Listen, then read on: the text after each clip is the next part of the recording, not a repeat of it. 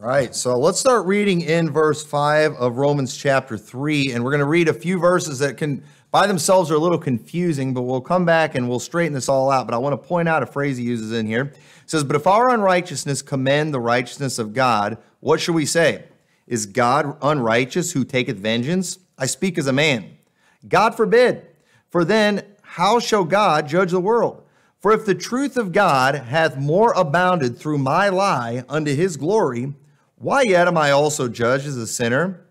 And not rather, as we be slanderously reported, and as some affirm that we say, let us do evil, that good may come, whose damnation is just." Notice that verse there, verse 8, where he is mentioning how people are slanderously reporting against us. People are affirming that we say something that we do not say. Now, has anybody ever seen that happen before, where somebody accuses us or somebody accused your pastor of saying something that he never said? Now, people do that all the time. Okay? If people can't debunk what you teach, you know what they do? They will make up something that you taught and then debunk that so they can look like they debunked you. Okay? That is wrong. That is wicked. That accomplishes nothing. That is not a good thing. And that's something I try to be very careful with whenever I'm debunking another religion or another preacher, that if I'm going to talk about them, if I'm going to name them, I'm going to at least represent them accurately. I mean, I think I should at least do that. I don't want to just get up and just be slanderously reporting against them, something that's not true, something that they don't believe. But that is exactly what was happening with Paul back then. And you know why? It's because there was dispute going on back in that day, just like we have disputes going on today. And I talked about it this morning. I'm going to show you here in Romans chapter 3 is so clearly what we are seeing going on in the IFB world today. You have the old-time religion crowd, facing off right now against the trendies, as I like to call them, or as a lot of people are calling them now, recovering fundamentalists that are just, these guys, it's pretty pathetic how much they're shaking up the IFB crowd and how much they're freaking these guys out. I'm going to tell you right now, they don't freak me out a bit. I see right through this stuff. But these old-time religion crowd are just falling all over themselves, trying to figure out how they can stop these guys from, taking all their boys and getting them all to follow them. Hey, why don't you just preach the truth? Why don't you just get yourself right? And then maybe people will stick with you. But the truth is, they're both wrong, and they've got a fight going on. And I know everybody thinks that they're the ones that are right, okay? But, I think we're right in what we believe. And the truth is, often what we teach about salvation gets the old-time religion crowd to slanderously report things about us, specifically in the area of repentance, which is what I want to talk about tonight. Repentance, that is something that is always being fought in the IFB world. There's been several battles over that in fundamentalism over the last several years. And, I came from a camp that was on the wrong side of that in many ways.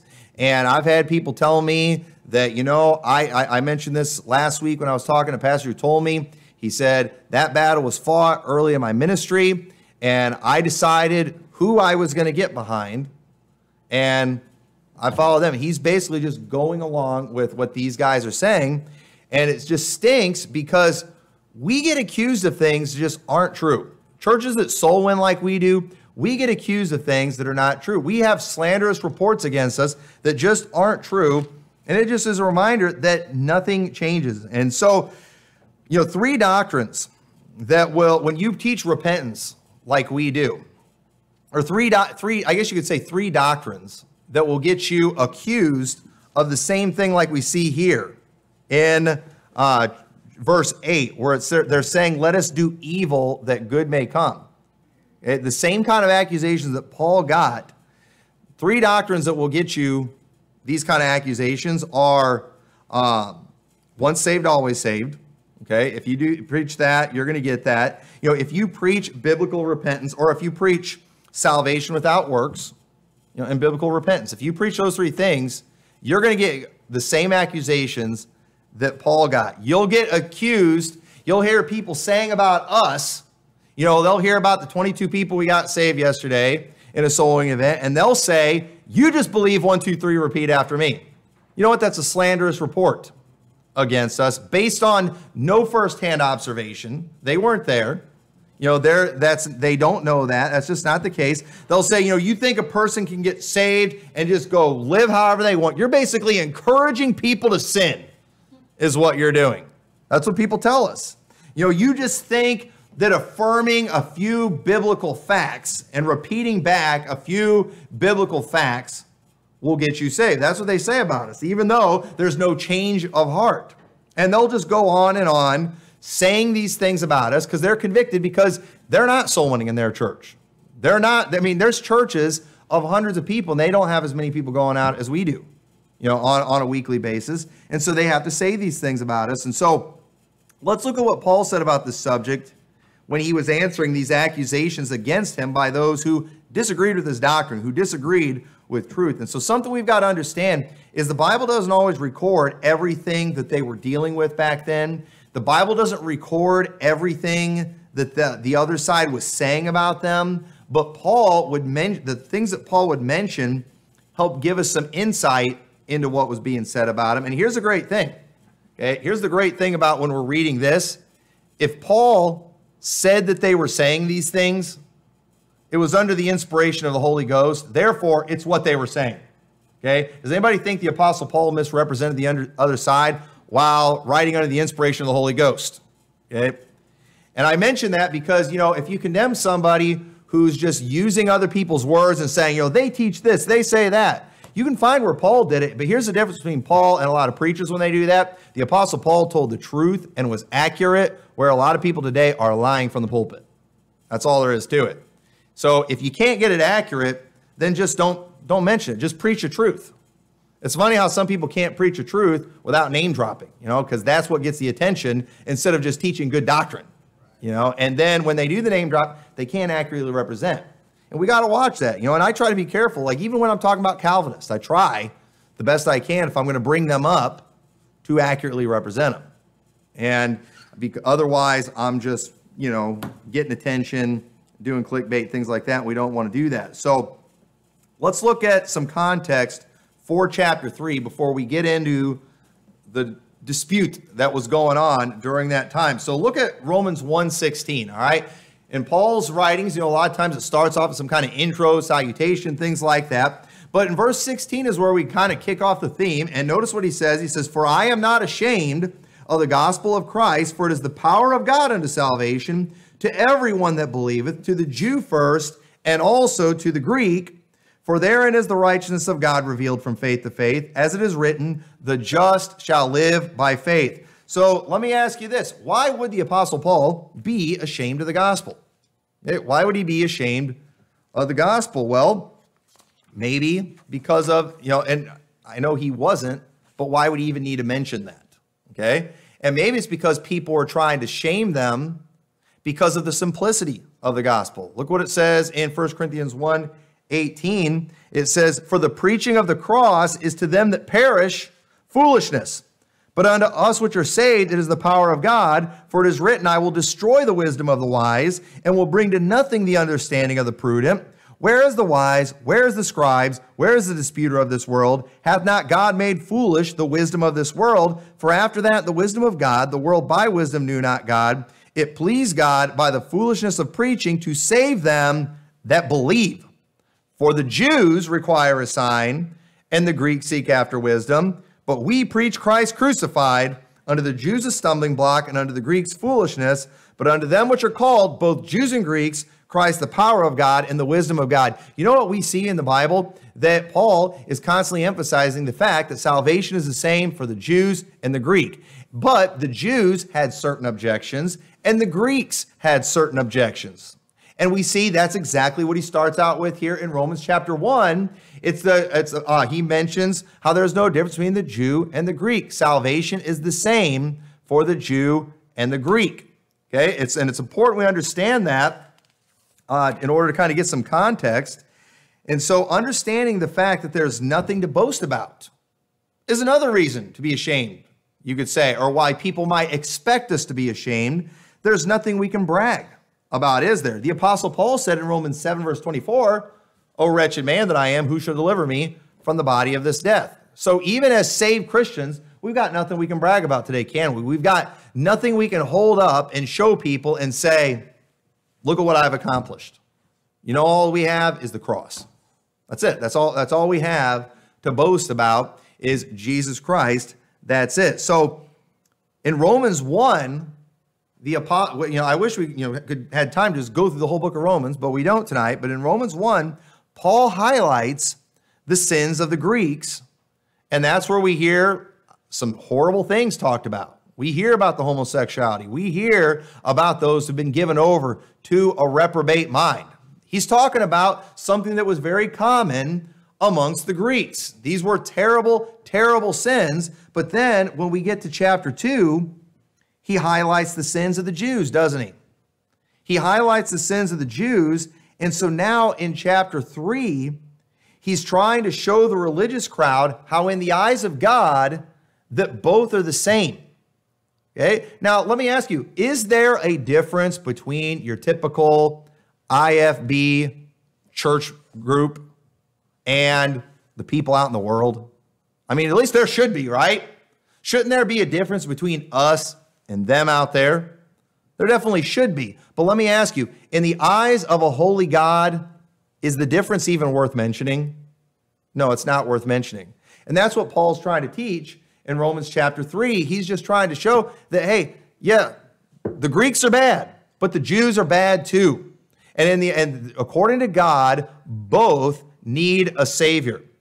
And so let's start reading in verse 1, because something we'll probably cover in another message is the dispute about different races or classes of people, because that was a big thing back then. There's some people still struggling with that today, which is amazing to me in this New Testament age we're living in, but yet it's there. So let's go ahead and start reading in verse 1 now and get some context. So in Romans 1, he highlighted the sins of the Greeks. Romans 2, he highlights the sins of the Jews. Now in chapter 3, he says, what advantage then hath the Jew, or what profit is there of circumcision?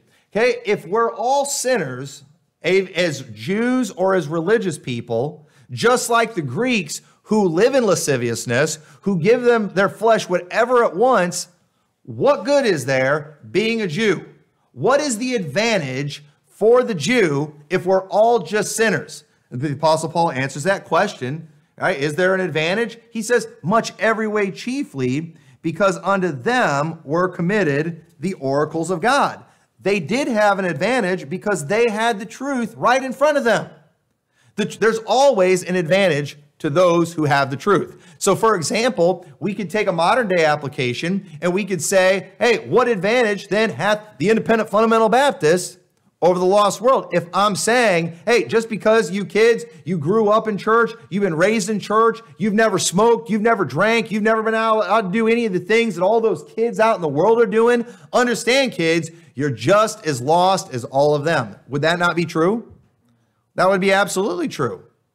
But you know, the truth is, some might say, well, you know what? I'm 20 years old now. I'm 21 years old. I never did all the things that all the other kids got to do. And according to the Bible, you know, I'm a sinner just like the rest of them. So what was the point of growing up in an independent fundamental Baptist home? What was the point of all these standards? You know what? I'm going to join the recovering fundamentalists, and I'm going to go buy me some skinny jeans, and I'm going to get me a trendy haircut and start listening to me some Willie Nelson. You know, that's what they're thinking, because what's the advantage? Let me tell you, you're always at an advantage when you have the truth in front of you. You're always have an advantage when you have the Word of God being preached to you. These people that are out there in the world, they might not ever get it. They might not ever hear it. They might not ever accept it. And if you grew up being taught these things, you had every advantage that matters. Listen, you're better off being raised in a poor IFB home than in the home of rich, lost people. You're way better off, because these things have eternal value. And let me tell you, the Jews had an advantage. They had the Word of God. God sent them the prophets. They had the blessing of God. They had all these things, but it didn't change the fact, though, that they were still sinners and they still needed a Savior. But these people are so carnally minded, they're just like, why did I even do any of these things?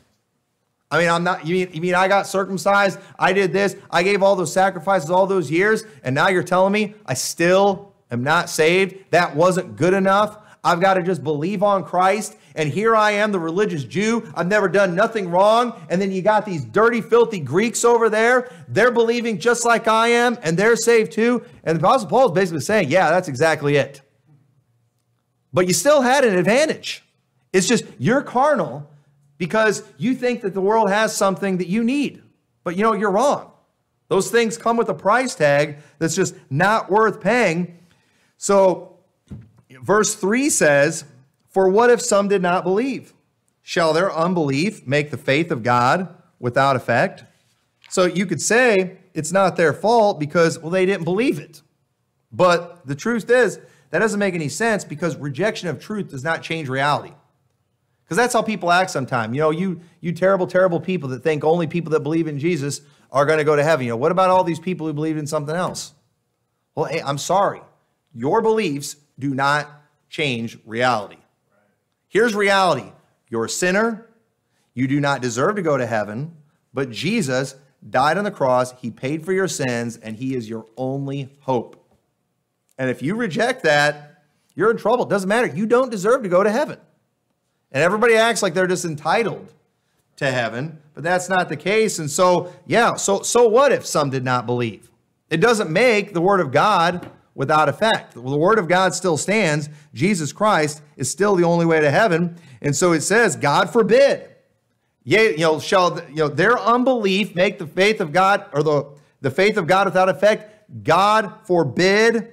Yea, let God be true, but every man a liar, as it is written, that thou mightest be justified in thy sayings and mightest overcome when thou art judged. So, who cares what the Jews are saying or what the religious crowd, what saith the scripture? That needs to be what we got to get used to. Stop getting offended by all the people that don't believe the truth and just say, let God be true and every man a liar. Jesus Christ is it. He's the only way to heaven. End of story. Well, most of the world doesn't believe that. Well, most of the world's going to go to hell. That's all there is to it. And their only hope is Jesus Christ. And we just need to hope and pray that they'll, accept, gift of salvation. So verse 5 says, but if our unrighteousness commend the righteousness of God, what shall we say? Okay, now what does that mean? And I'm telling you, man, this is just like the trendies. What he's saying right here. If our unrighteousness commend the righteousness of God, what shall we say? Is God unrighteous who taketh vengeance? I speak as a man.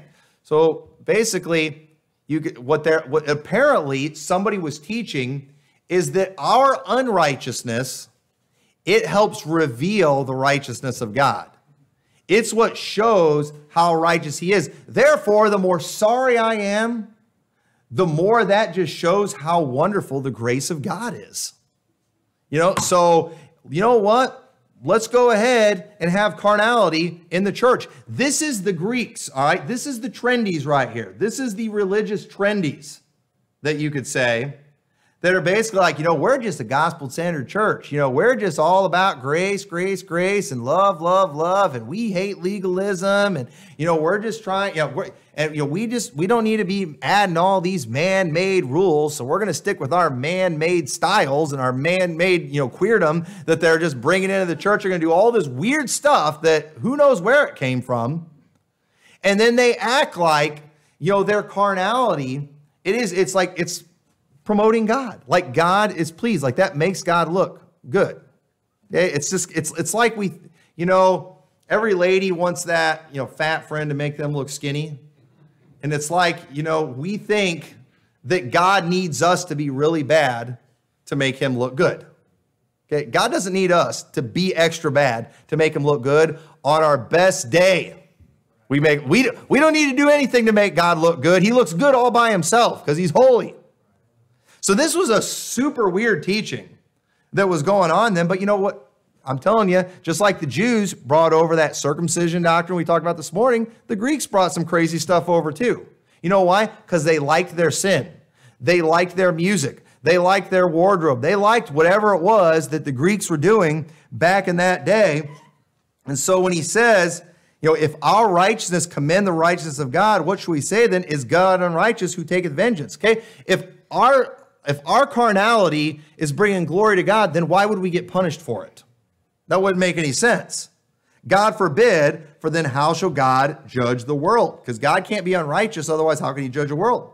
For if the truth of God hath abounded through my lie unto his glory, why am I also yet judged as a sinner? Hey, if my lie is glorifying God, why am I being judged for it? I mean, isn't that the most important thing, that God's being glorified? I mean, yeah, our church is just super carnal.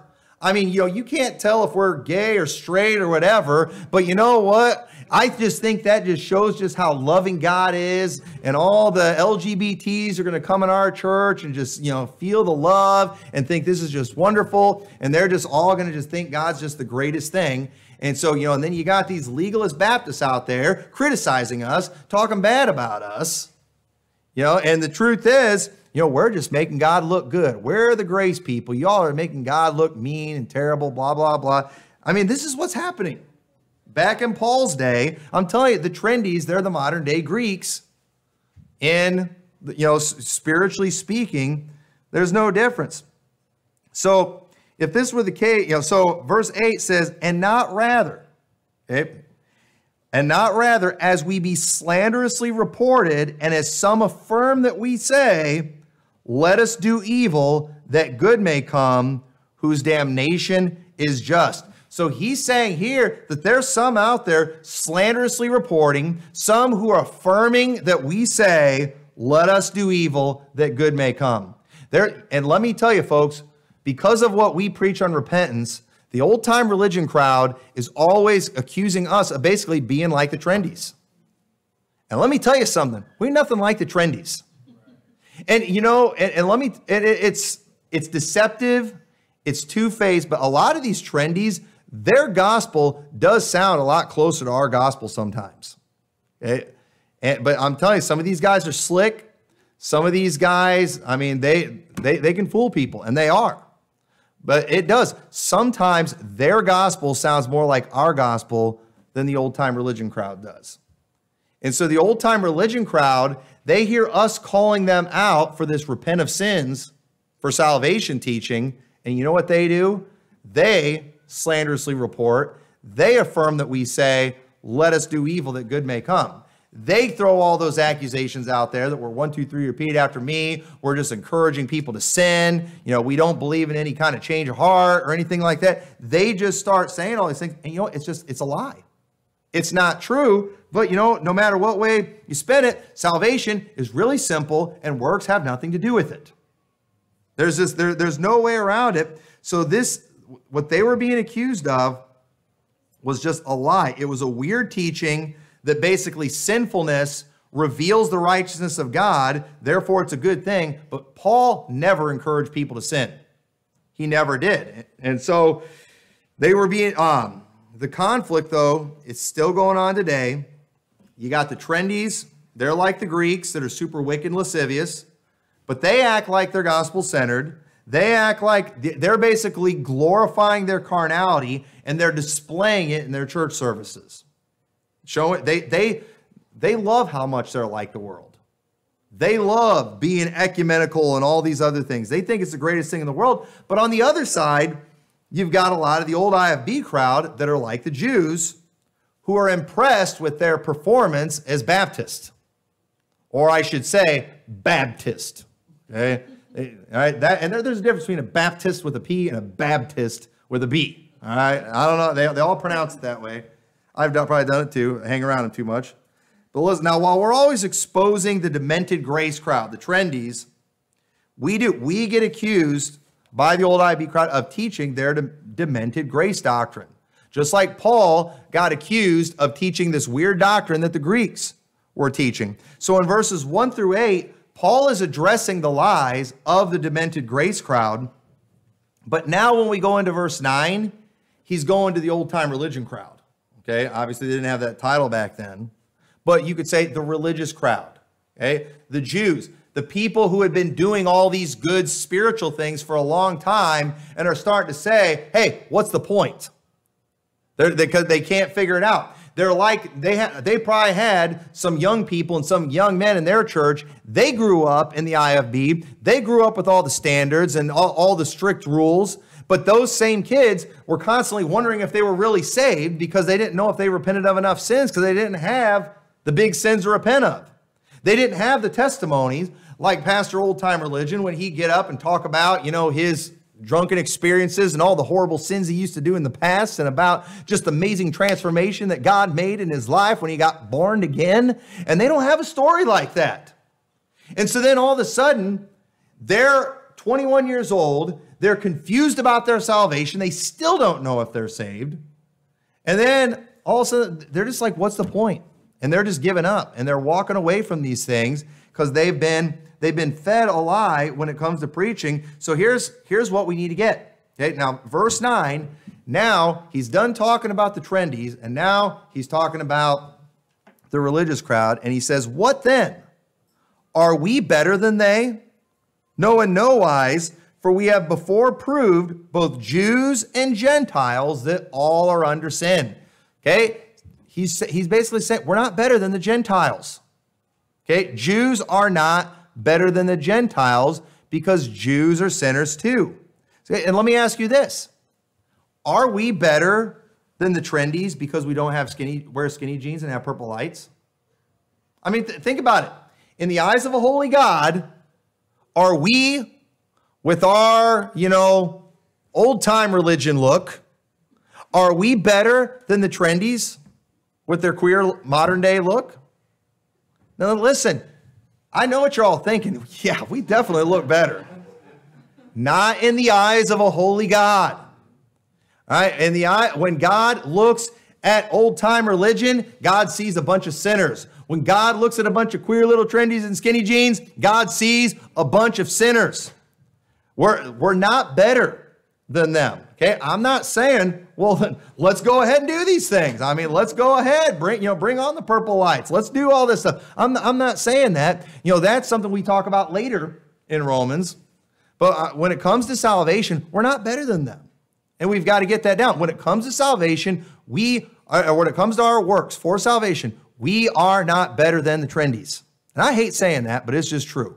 We're not better. The Jews weren't better than the Greeks. As it is written, there is none righteous, no, not one. We all know that verse. The context of that verse is not just that one person in here is not better than the other. It's that Jews aren't better than Gentiles. Because Jews are sinners too. There's none righteous. There is none that understandeth. There is none that seeketh after God. They are all gone out of the way. They are together become unprofitable. There is none that doeth good, no, not one. Their throat is an open sepulchre. With their tongues they have used deceit. The poison of asps is under their lips, whose mouth is full of cursing and bitterness. Their feet are swift to shed blood. Destruction and misery are in their ways. And the way of peace have they not known. There is no fear of God before their eyes. You say, that's not us. No. Yeah, there's some people out there like that, but that's not us. Let me tell you something. I've seen some pretty bad stuff from saved people, from independent fundamental Baptists. I've seen some pretty bad stuff. It's amazing what we're capable of doing. And so Paul is going back to Psalms. He's quoting Psalms here. This is a quote from Psalms. He's quoting Psalms to remind the religious crowd that they are dirty and sinful. So in verse 19, he says, now we know that what things soever the law saith, it saith to them who are under the law, that every mouth may be stopped, and that the world may become guilty before God. These things that the law are saying, these things were to the Jews, to those who are under the law, and they were done so that they could basically condemn the world. They were supposed to live out these things to show the world how sinful that they were. That because, in order for a person to get saved, they got to recognize they're sinful, don't they? And that's why it's important for us as Christians that we live according to the Word of God the best we can. Our following the Word of God, it condemns the world. It reveals to them that, hey, these things are sinful. And hopefully it will help them realize that they need a Savior. And so the law condemns us whether we're Jew or Gentile. So in verse 20 it says, therefore by the deeds of the law shall no flesh be justified in his sight, for by the law is the knowledge of sin. So since we're all guilty, then no salvation can be found by any keeping of the law. None. So verse 21, but now the righteousness of God without the law is manifest, being witnessed by the law and the prophets, even the righteousness of God, which is by faith of Jesus Christ, and unto all and upon all them that believe, for there is no difference. Okay, it's for all who believe, because there's no difference. There's no difference between Jew and Gentile, and he's not just talking about bloodlines, DNA, he's talking about works, is what he's talking about. There was a way of life for the Gentiles, there was a way of life for the Jews, and neither were acceptable to a holy God, and they were all sinners. So Paul said that the Old Testament is now revealing to us that salvation is by the righteousness of God through faith in Jesus Christ. And then Paul basically goes on for the rest of this book, proving the salvation that we teach today from the law, from the Old Testament. In the next chapter, Romans 4, he goes back to Abraham. He talks about David. He is showing them how this salvation that he's teaching, that the religious crowd was struggling with, he's showing that the Jewish people were struggling with, he's showing them, hey, this is the salvation that we see in the Old Testament. This is the same salvation that saved Abraham. That's what he's showing these people. And so then he goes on in verse 23 and says, for all have sinned and come short of the glory of God. And we all know that verse very well too. And so this includes everyone. And this is what we try to get across to the repent of your sins crowd. This is what I try to get across when Pastor Old Time Religion is out there, ripping on soul-winning churches and ripping on those who, teach what we do about salvation, that are slanderously report things, build straw man arguments, put words in our mouth, just put actions out there that aren't true, that have never gone soul-winning us. They've never seen what we do. Yeah, when they went to Bible college, they went with some 1, 2, 3, repeat after me goofball. And now every soul winner in the world who gets more people saved than them is one of these people. And it's ridiculous. It's a lie. And so what we need to ask these people who tell you you have to repent of your sins to be saved, here's what you need to ask these people. First, how did you get saved? Who is it that keeps you saved? And whose works prove that you're saved? Because in verse 24, it says, being justified freely by his grace through the redemption that is in Christ Jesus, whom God has sent forth to be a propitiation through faith in his blood, to declare his righteousness for the remission of sins that are past through the forbearance of God, to declare, I say, at this time, his righteousness, that he might be just and the justifier of him which believeth in Jesus. He is the justifier. He is the just. We should never talk about ourselves when it comes to how we got saved. It's okay for people to give their testimony and tell about how they heard the gospel, about how they, learned that they were a sinner. It's okay for them to share those things. But when they get into these real dramatic stories about themselves and are talking about their changed life, and then they use their changed life as proof of their salvation, that is wrong. And you want to hear something painful, okay? When you listen to these trendies, like these recovering fundamentalist guys, it is a train wreck. They've been hearing them do this lately. After they get to the end of the program, they'll ask people, what is the gospel? And it is scary when you listen to the answers they get, where people just start, it's like they've never been asked that before. And then they just start talking about random things that have absolutely nothing to do with the gospel. And you're just like, are you kidding me? Dude, you are a pastor, and you just got asked, what is the gospel? And I have no idea what you just said. We've got a real problem here. And you know what a lot of these people do? People, and not just on that program, but a lot of people, they just talk about themselves. It's just story time about themselves. How do you get saved? And then it's big dramatic story time about themselves. And again, when people do that, when you go and you're telling your dramatic story about your, just miraculous conversion, about your, road to Damascus experience, hey, you are not helping anyone in that audience unless they are from the exact same situation that you are from. And even then, you're not helping them out. You know what we're supposed to do? We're supposed to preach Jesus. Yeah, but to the Greeks, that's foolishness. You know, they think that's just stupid. You know, the old-time religion crowd, they're like the Jews. They're looking for a sign. What do they want to see? They want to see a display of the Holy Ghost. They want to hear Sister Gertrude get up and sing and start testifying and screaming and crying and people to start running, and then they have a Holy Ghost fit, and then now they know that they're saved. That's what they want. That's how it is in this old-time religion crowd. Listen, I hope you don't think I'm bashing old-time religion, but let me tell you something. You know, when it comes to the people that are out there today who have put themselves forth as, you know, carrying the mantle of the old-time religion crowd, they are a horrible representation of fundamentalism. They are a horrible representation of the gospel. They're a horrible representation of Baptists, and they're failing miserably. And some of these people, if you ask them what is the gospel, they're going to look at you like a deer in the headlights. They're that confused on these things. And the truth is, salvation, it is all about what Jesus said. He is the just. He is the justifier of them that believeth. Okay? My testimony is that Jesus came to this earth, lived a perfect sinless life, was born of a virgin, died on the cross, rose from the dead, and he's making intercession for me in heaven. That's my testimony. Okay? And I can tell you about when I believed on him.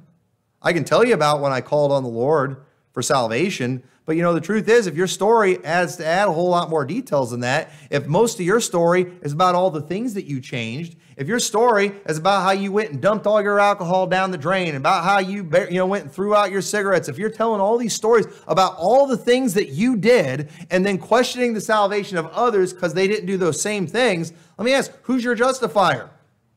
Sounds like your works are the justifier. That is not the case with the gospel. When we talk about salvation, we give the testimony of Jesus Christ. So verse 27, where is boasting then? It is excluded. By what law? Of works? Nay, but by the law of faith. Therefore, we conclude that a man is justified by faith without the deeds of the law. Works do not justify or prove that you are saved in the eyes of God. It doesn't do it. Folks, if our changed life is what proves somebody saved, you realize how much that would just confuse the gospel? Because again, if the Bible teaches once saved, always saved, and it does, and even pastor old-time religion would tell you once saved, always saved, it's true. But if our justification or proof of salvation is in our repentance of sins and our turning over of a new leaf and our changing our life, then who is saved?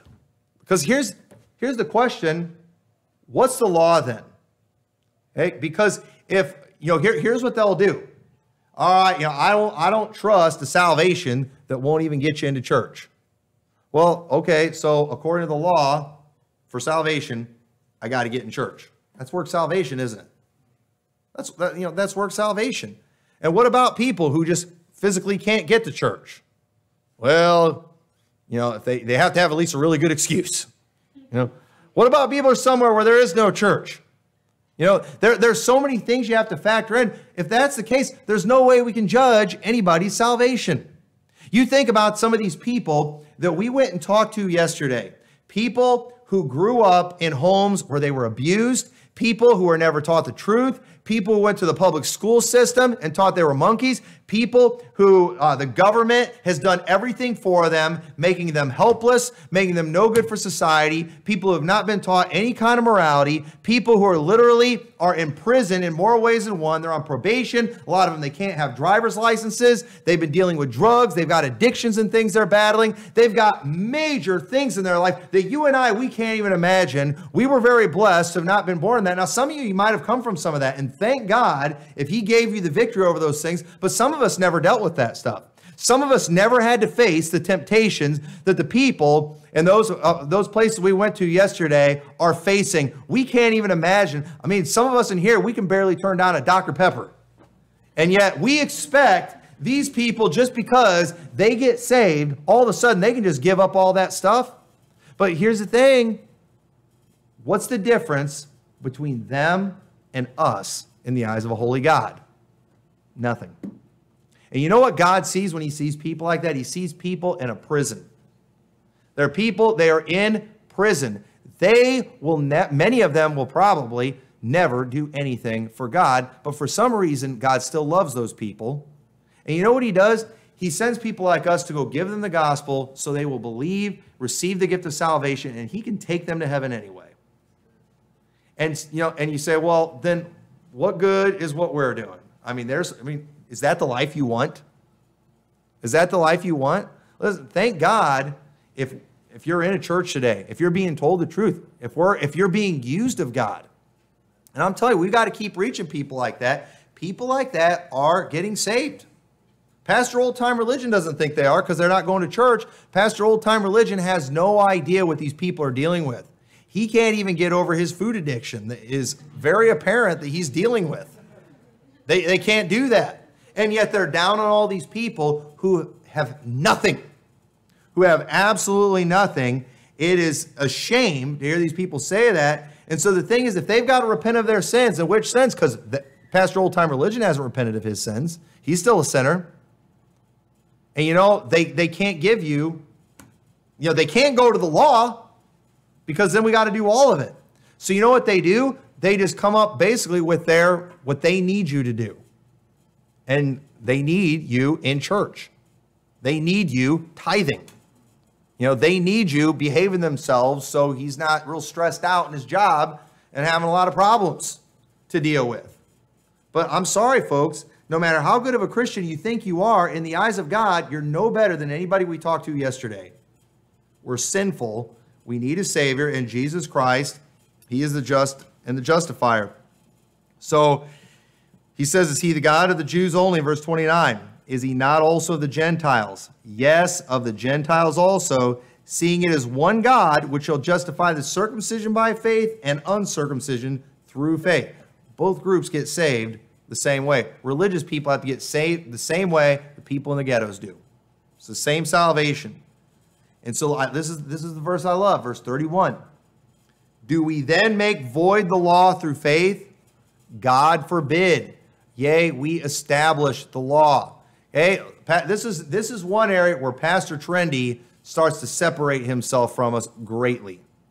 Because what these guys have done is they have just thrown out the law. Why even preach anything out of the Old Testament? Why even talk about those laws that are so offensive to people today? Why would we even bring those things up? We're in another dispensation. We're not under the law. But wait, he says, do we then make void the law through faith? Does faith cancel out the law? No. We establish the law. You know why? Because the salvation that we preach establishes the law, because our rejection of the repent of your sins for salvation doctrine is us admitting to the fact that we cannot keep that law. When we believe on Christ, we are saying, I'm guilty of that law of God. We're saying, I can't keep the law of God. You name it, you come up with whatever rules you want, I can't do it. I'm always going to come short of the glory of God. I can't be good enough. And so what we're doing when we call on the Lord for salvation, it shows that we recognize that the law is good and that we are condemned. That's what it does. See, and that's why we like to preach the law. When we preach the law, it ought to convict us. It ought to remind us, man, we're bad. If we're going through the Levitical law and a lot of those, the law of Moses, some of us here, we're going to find some stuff that we should have been put to death. Now, what are you supposed to do? If I get up and I preach something that says that the Bible puts a death penalty on that, and you've done it before, is that your opportunity to get offended and walk out and say, the pastor there wants me dead? No, you know what that is? That's your opportunity to say, I can still go to heaven even though I violated that law? Thank God for grace. And you know what you might do if you get a hold of that? If you find out how bad your sins are, you know what you might do? You might be like that woman who was washing Jesus' feet with her tears and her hair. You just kissing his feet. Why? Because she just loved him. She was so thankful for what he did for her. She just wanted to serve him in any way that she possibly could. But folks, how are people going to feel that way unless we're preaching about sin, showing just how bad sin is, unless we're showing people what they deserve? And how are we sending a message of the holiness of God and the wickedness of sin when we're promoting carnality in the church? When we're using carnal music, when we're dressing just like the world, when we're doing everything that the world would love and enjoy, how are we sending a message of holiness in that situation? How is anybody going to get convicted of their sins in a situation like that? Folks, we've got to preach the law. We've got to show just how strict this law is, and it will cause us to realize that I can't do it. I can't repent of my sins. Well, I'm not saying you got to quit sinning. I'm not saying you got to turn from your sins, but you got to at least turn from your sins in the sense that you feel bad about it. Well, I mean, fine, great. We should feel bad about our sins, but I've heard some say, you got to at least want to. Well, listen, I want to break the record for a marathon. I want to slam dunk a basketball. I want to be an acrobat and do a backflip. There's a lot of things that I want to do, but I know I can't do those things. Okay? I'm not able to, I don't care how hard I work. I'm almost 40. I'm not very tall.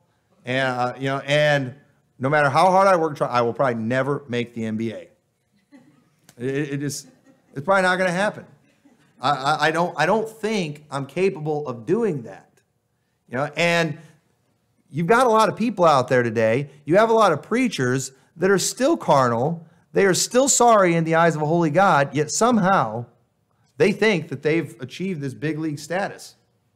I gave up this sin. I gave up that. You didn't give up all your sins. Are you crazy to think that you repented of your sins? You obviously haven't read enough of the law. You obviously haven't even read enough of the New Testament. You obviously haven't gotten a taste of the Holy Ghost.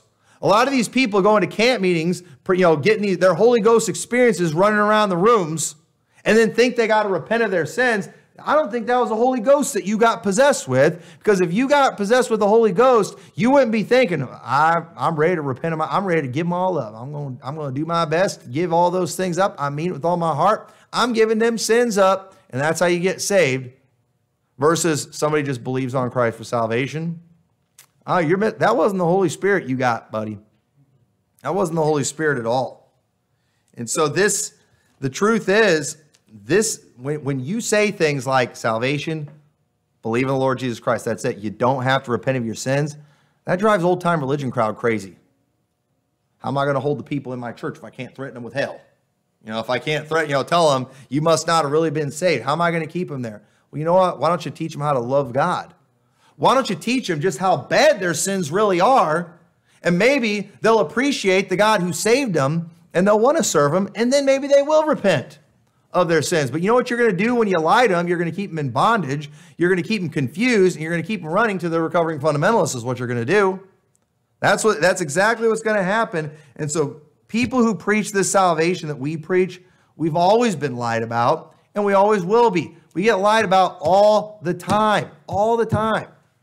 People who they get offended by the soul winning that we do. There's people that get offended. There's Baptist churches that get offended because we will go to a town an hour and a half or 2 hours away from us and we'll go soul winning. They get offended by that.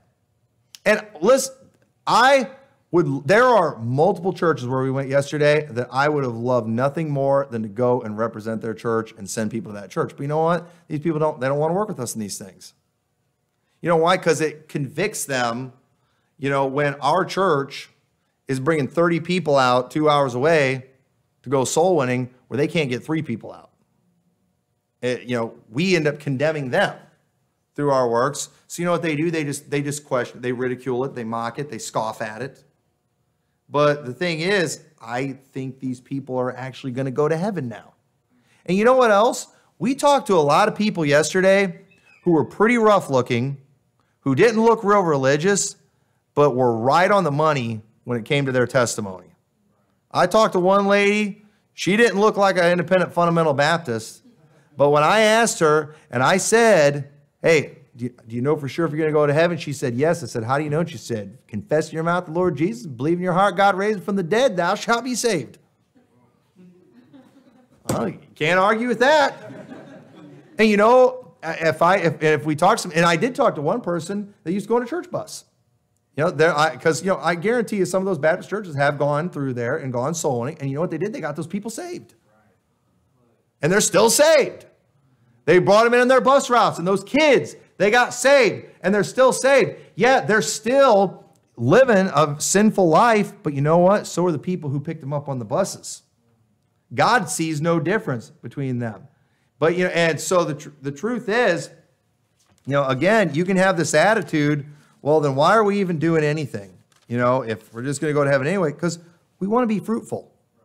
We want to be fruitful. We want to do something for God. We want rewards in heaven. And so the Apostle Paul, pretty much up through Romans 11, he's just explaining salvation. But then he gets to Romans 12 and he says, I beseech you, therefore, I'm begging you, therefore, brethren, talking to saved people, by the mercies of God, that ye present your bodies a living sacrifice, holy, acceptable unto God, which is your reasonable service, and be not conformed to this world, but be ye transformed by the renewing of your mind, you may prove what is that good and acceptable and perfect will of God. You know what we're doing here at church today? Pastor Trendy gets all offended. All the people who watch IFB preacher clips, they get all offended when preachers get up and they're ripping on sin and hollering at their people. And they're like, well, you know, where's the gospel? Why aren't they gospel-centered? I sure hope the lost people are there, needed to hear the gospel. Hey, we're saved people today. And you know what I'm doing here today? I'm not here trying to get you saved. I'm begging you as Christians, as brethren, to present your bodies a living sacrifice to God, holy, acceptable. I'm begging you to serve him. I'm begging you not to be conformed to this world. You know what? Because there's things that as saved people we shouldn't be doing. And we should be proving what is that good and acceptable and perfect will of God. Hey, we're getting into some behavior now when we get to Romans chapter 12, but it's not for salvation. That's already been established a long time ago. Now we're talking about what we do after salvation, and that's what we do in church. This is all these things that I preach and tell you don't do these things, go do these things. I don't preach that to the people out there. I'm preaching salvation to them. I'm preaching, the gospel. I'm telling them about the free gift, trying to get them to accept the free gift. And when they receive that free gift, then after that, we hope we can maybe get them in church and help them get victory over the sin in their life and the problems that they're having. But at the end of the day, folks, we're no better. And any pastor who teaches that you have to repent of your sins to be saved is a self-righteous Pharisee. That's all there is to it. They're a self-righteous Pharisee. They need to start reading about the law of God, studying about the holiness of God, and they'll realize, I can't do any of that. You know what I am? I'm just a dirty, rotten sinner that's just mooching off Jesus Christ, just taking a handout that he offered me. That's all we are. We got nothing to brag about. And so this repentance thing, understand, we will continue to be lied about when it comes to this subject. And a lot of it is because old-time religions fighting with the trendies. The Jews are fighting with the Greeks. And they're both wrong. Okay? They're both wrong. The truth is very clear in the scriptures, and salvation is that easy. You do not have to quit sinning, repent of your sins in order to be saved. You need to repent of your unbelief. So with that, let's pray. Dear Lord, we thank you so much for your free gift of salvation, Lord. We thank you that, Lord, we don't have to repent of our sins. Dear God, it's so clear we can't do it. We can't go one day without sinning. And Lord, I just thank you for making salvation so easy. I thank you for making it free. I pray, Lord, you'll help us to never forget that. Help us not to get corrupted on these doctrines, but help us to keep on promoting free salvation to everyone we possibly can so we can see as many people saved as possible. In your name we pray. Amen.